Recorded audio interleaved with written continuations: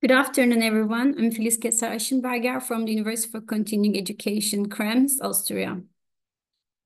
It's a pleasure for me to be part of this symposium on migration and transition and to have this opportunity to present my work. So I would like to thank you, Andrea and Natasha, for this opportunity. I'm very sorry that I cannot be there in person due to some unforeseen circumstances, but I'm grateful to our network conveners and to our chairman, Liz, for making it possible for me to share this recording with you today. I hope you find my presentation engaging, and I look forward to joining the discussion online if it's possible. Thank you for understanding, and let's move on to my presentation. So I would like to talk about today with the relationship of migration and education and how it affects the biographies of migrant women. Migration disrupts the accumulated biographical knowledge and experience of individuals, especially those who migrated at a later age, compelling them to adapt to new sociocultural frameworks and values. This process of adaptation necessitates the restructuring of their life narratives, a complex transformation that has profound implications for their sense of identity and belonging. In this context, education emerges as a critical tool for both the restructuring of biographies and the integration of migrants into their new social environments. It plays a pivotal role in facilitating social inclusion, offering a pathway through which migrants can navigate the challenges of resettlement and reconstruct their identities within the host society. Morris, who conducts very good research and really with the refugees and migrants from UK, highlights the importance of conceptualizing learning as a dynamic response of life events, emphasizing that the process involves continuous deconstruction and reconstruction of the self. This ongoing reconstruction reflects the struggle migrants face in proving and gaining acceptance for their pre-existing cultural and social capitals in a new and often unfamiliar context. Education thus becomes a site of both opportunity and challenge, where migrants engage in difficult task of negotiating their identities and at the same time striving for recognition in their new environments. The effects of education here is then multifaceted, with both positive and negative outcomes. On the one hand, education can empower migrants, as we all know, providing them with the skills and knowledge necessary to thrive in their new surroundings. On the other hand, it can also expose them to exclusionary practices and reinforce the existing inequalities, particularly when their prior experiences and qualifications are not recognized and valued, as we've seen in previous studies from Morris and such as Morris and Gould. This duality underscores the complex role of education in the migration experience, highlighting the need for more inclusive and equitable educational practices that recognize and build upon the diverse backgrounds of migrant learners. As I'm working with the migrant woman, gender is an important aspect of my research. So I thought it's necessary to work with the gender to fully understand the complexities of migration. Migration can both reinforce and challenge existing gender relations, requiring a nuanced exploration of how masculinities and feminities are constructed and negotiated in various aspects of migrant lives. This perspective is particularly important when considering the phenomenon of female migration, which can be analyzed across several dimensions. Firstly, the quantitative dimension emphasizes the significant number of women involved in migration, highlighting the need for focused study. Secondly, the visibility dimension underscores the growing recognition of gender as a critical lens in social and academic spheres, reflecting an increased awareness of the unique experiences of migrant women. And lastly, the qualitative dimension delves into evolving profile of migrant women, particularly concerning their autonomy and emancipation. Understanding These dimensions also requires an intersectional approach, as migrant women often encounter compounded barriers linked to gender, class, race, ethnicity, and also religion. These intersecting identities can exacerbate challenges in social inclusion and labor market integration, making it more difficult for female migrants to navigate their new environments compared to their male counterparts, as studies show. This intersectional framework not only highlights the specific challenges faced by migrant women, but also provides a more comprehensive understanding of how various forms of discrimination and disadvantage operate simultaneously, shaping their experiences in profound ways. So I would like to share you some graphics that shows some characteristics of migrant women. As you can see, migrant females are highly educated compared to migrant males. But at the same time, they are with a higher rate of unemployment. So we can say that, especially in Europe, looking at the European data, we can say that they are highly skilled, but at the same time, they work at overqualified and underpaid jobs with the higher rates of unemployment. I also would like to just give a quick look at the vocational education and training in Germany, because here is the context is Germany. Vocational education and training serves as a critical bridge for migrants, as we all know, equipping them with the necessary skills to participate effectively in the host country's economy. WET programs are particularly vital for facilitating the integration of migrants by providing them with practical job-specific training that can enhance their employability. However, the participation of female migrants in WET remains disproportionately low. This data from 2015 from Germany shows that almost 47% of the 10th grade students participate in the initial WET training. And the newest data shows that almost 35% of the apprentices are female, but out of these 34%, only 3.9% are foreigner and a migration background. Yet, despite these challenges, the employment rate for recent WET graduates stands at an impressive 90.2, significantly higher than the EU averages. And this highlights the effectiveness of WET in securing employment for graduates, yet also points to gender and migrant disparity in participation that needs to be addressed. The existing literature on migrant women, despite recent advancements through critical and feminist studies, reveals a significant underrepresentation of their experiences, particularly within the European context. When migrant women are represented, they are often subject to Orientalist portrayals or stereotyped as passive figures who are obstacles to modernization. Especially Ariel underlines this pretty much in her studies.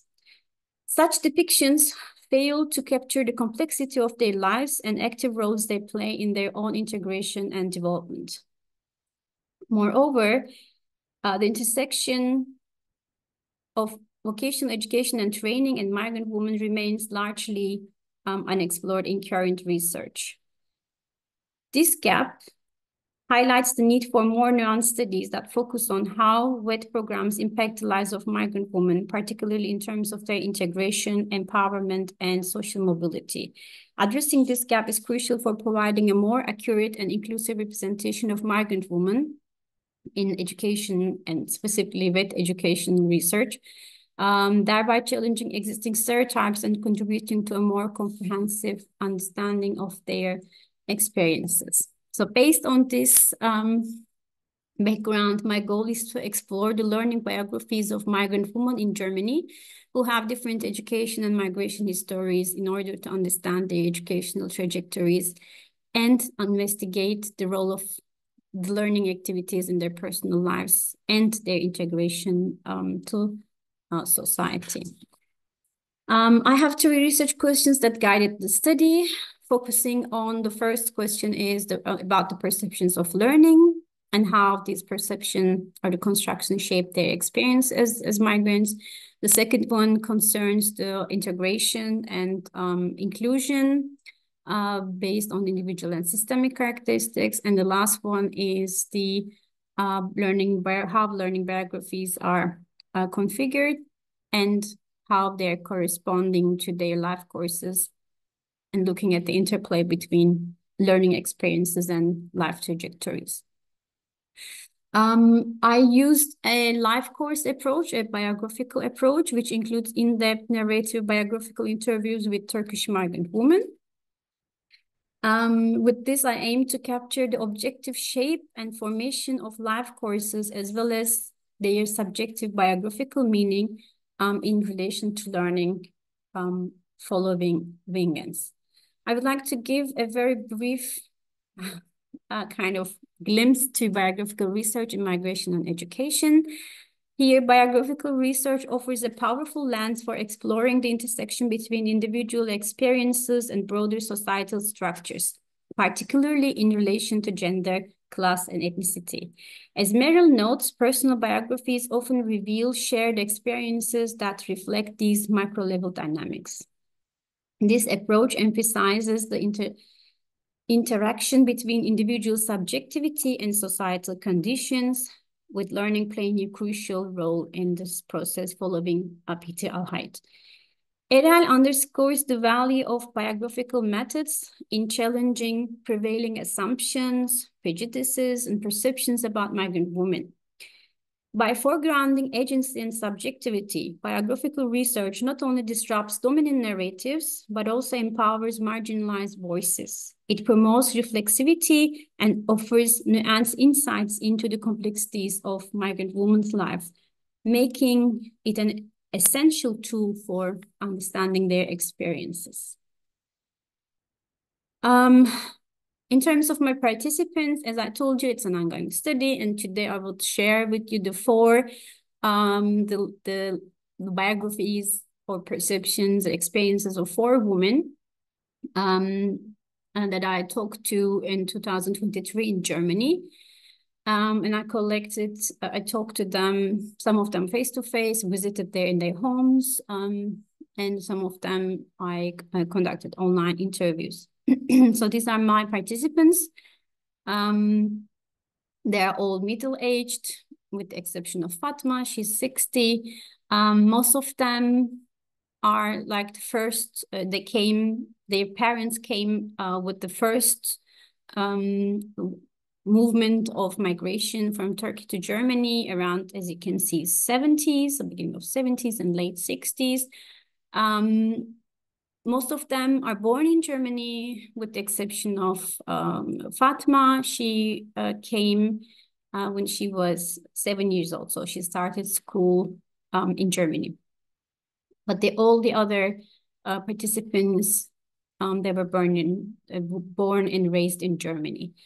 As you can see, there I would call highly skilled and first in academics. Their all parents are primary school, and some of the women were moms. They reported that they even didn't finish primary school in Turkey. They're all married, exception of Selma. They have kids, and they are at the moment active in society and labor market, exception of Selma. She was unemployed at the moment that I talked to her. And they participated, actually, as we will see, followed very interesting tracks of education. So let's look at the key or initial findings. The first I organize as the first part is participation to education. Here, the educational trajectories of the women in the study reveal consistent engagement with the German educational system from an early age, as I told you, because they were born and raised there, and they are engaged with the German educational system very early. All participants received their early and formal education in Germany, laying a foundational pathway for further educational pursuits. In terms of higher education, each woman attempted or pursued studies beyond secondary education, although the degrees of completion and success varied, reflecting a shared aspiration towards achieving higher educational qualifications. Additionally, 3 of the women engaged in vocational education and training at some point in their educational biographies. Some of them had initial vocational education training, and then some had continuing education and vocational training. Here with proving particularly significant for 2 of them, as it facilitated their career pathways, especially for the audiologist. For example, she dropped out of the medicine. Instead of being a doctor, she chose to be an audiologist through vocational education and training. Beyond formal education, all the women continue to participate in adult learning activities, whether through formal education programs, language courses, or community-based education initiatives, demonstrating their commitment to lifelong learning and adaptation within their societal context. Concerning the perception of education, the women in the study uniformly perceive education as an invaluable and essential tool for both personal and professional development. This belief is strongly shared not only by the women themselves, but also by their parents, highlighting the generational importance placed on educational attainment. Fatima, for instance, recalls how her father consistently emphasized the significance of education, always encouraging them to pursue their studies. Education is viewed as a critical pathway to better opportunities and a means of integration into German society, serving as both an empowering and transformative force. Aisha, for example, mentioned that, which for me was one of the most significant moments of my interviews. She underlined, for me, my education brought the freedom, and she repeated like a few times. So that's very, very important. However, the educational journeys of these women were not without challenges. Each woman encountered unique obstacles, including language barriers, even though they were born in Germany, cultural differences, and the need to balance family responsibilities later on, especially during their university study time. These challenges were further exacerbated by their migrant status, intersecting with issues of class and gender. Hatice, for example, reflected on her experience as the only Turkish student in her class, where she often felt like the odd one out and struggled with not belonging to a group of students who came from academic families and not being able to participate in the activities that were beyond her reach. These experiences underscore the complexities and barriers that migrant women face in their pursuit of education throughout their educational life. And being a migrant woman in relation to their learning and cultural and societal integration, these 4 women in my study, navigated the challenging process of integrating into German society while striving to maintain their cultural and religious identities. They engaged actively in community organizations that upheld and supported their cultural heritage, which provided a sense of belonging among the broader societal pressures. Despite being born and raised in Germany, Selma, for example, expressed a persisting sense of not fully belonging to the community, connecting this to her headscarf, which made her feel more susceptible to exclusion and being targeted, as it's an obvious sign for her religion. 2 of the women, Selma and Aisha, they were headscarf. The intersection of gender and migrant status introduced further complexities in their lives. These women faced additional challenges, such as dealing with stereotypes, feeling of otherness, and experiences of exclusion and discrimination. These difficulties were evident in various settings, such as schools, the public services, career guidance during the career guiding sessions at the high school, or an employment agency and the workplace. Hatice, for instance, stated how the unemployment agency immediately directed her towards nursing and cleaning jobs, reflecting the limited and stereotypical expectations placed on her as a migrant woman. Moreover, balancing traditional gender roles and with their personal aspirations proved difficult, with many of the women altering their educational paths due to family responsibilities. Fatima, for example, had to pause both her work and education to take care of her children, illustrating the ongoing struggle to balance familial duties with professional and personal ambitions. So in conclusion, on the education and migration nexus, what can I say? So the findings of my study underline the complexity of socially embedded educational experiences of migrant women. For example, living in limbo was mentioned by all of them. Not being belonging to Germany, not being belonging to Turkish culture completely. So, and feeling like, especially when they were children, feeling like going back to Turkey was always put forward by their families. Oh, we are here for temporary, so we will go back to Turkey at some time, but they never went back. But also other economical, cultural, social, and cultural and social capitals. Education, of course, emerges here as a powerful tool for empowerment, offering these women the possibility of transformation and a sense of freedom. Participation to education also facilitates the recognition of their own agency, boosting their self-confidence and self-efficacy as they navigate the multiple realities of intersectionality, including class, religion, gender, and education level.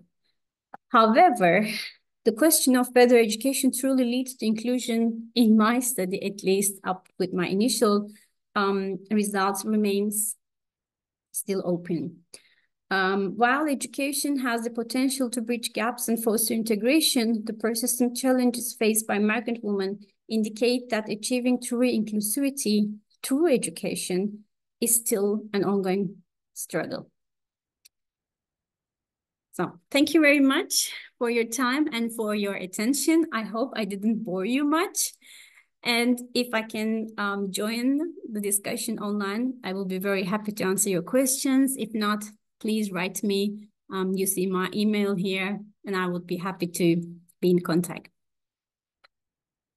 Thank you very much, and enjoy the conference.